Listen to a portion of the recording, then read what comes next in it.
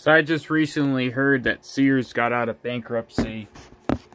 They're out of bankruptcy, but does that really matter? Because there's only a handful of locations of SEARS left. And there's basically only a handful of kmarts left too. So many stores that they closed that really didn't need to close. So many jobs that people lost.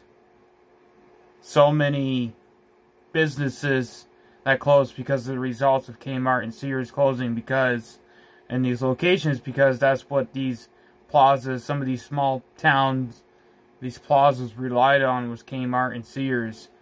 Does it really matter now? You see, Kmart and SEARS did the wrong thing when they hired Eddie Lambert to lead the company. He made the company go into bankruptcy. If it wasn't for him, the company probably wouldn't be in bankruptcy still. Or they wouldn't have been in bankruptcy for that long. So does it really matter that they're out of bankruptcy now?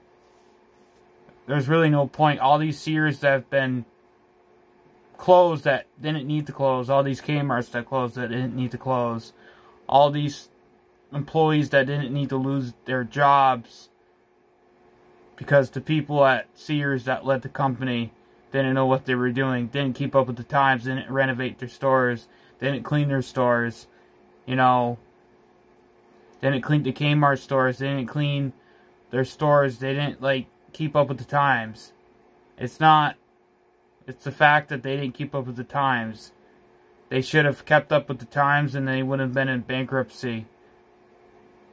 Walmart and Target kept up with the times. How many times has Walmart remodeled their stores to keep up with the generations that they've accustomed to?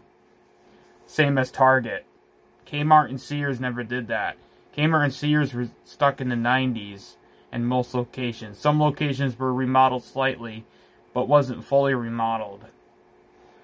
So, does it really matter now that Kmart and SEARS or SEARS is out of bankruptcy? No. Really doesn't. There's only a handful of locations left, so that just doesn't mean that they're gonna...